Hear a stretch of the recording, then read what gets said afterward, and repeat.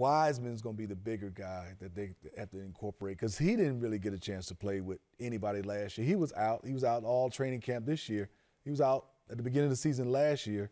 He was out at Memphis. He only played 8 games. Yeah. He hasn't played basketball in 2 or 3 years, basically. And to your point, you think about, like, what the great teams look at, like, they want to win as many games as they can, but they look at how they match up against the teams they know they have to beat to get to the finals.